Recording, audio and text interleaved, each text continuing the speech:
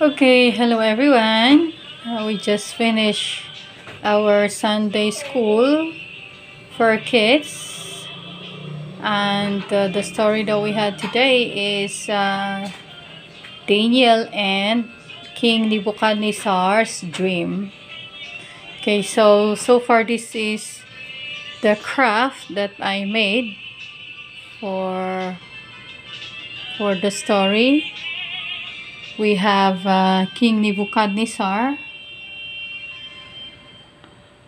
and we had Daniel. We have his friends, and we have the vessels taken from Jerusalem, and food that the king wants Daniel and his friends to eat, or wine and meat, but they want to eat pulse or seeds. And these are the soldiers,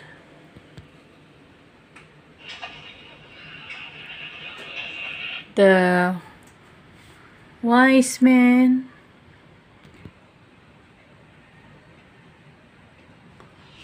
and yeah, this one is the one good picture here, the statue on the rock that destroyed the statue. Okay, so basically, and the background is the palace, King Nebuchadnezzar's palace. Okay, so those are the things I have prepared for this story, King Nebuchadnezzar and Daniel. So I hope this can help in your Sunday school class for the children.